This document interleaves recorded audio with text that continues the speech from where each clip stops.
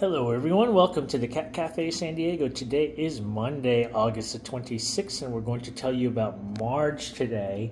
Marge was languishing in a shelter in Brawley. She and her siblings were all taken in by this shelter. When they found that they were friendly, they tried to adopt them out, and all of her siblings got adopted, but Marge couldn't find a home. Well, when the rescue house contacted this shelter and said that there was an opportunity to bring some cats in, they sent Marge on over to try to find her a home, and now she's here with us. She's a friendly and playful cat, and she's quite talkative too. Let's see if we can get her to talk for you. There she is. There's Marge talking. You'll hear that quite a bit in the cat room if you come and visit us. And if you did want to come visit Marge and the rest of the cats here, you should make a reservation at catcafesd.com. Remember, no children under 6, please.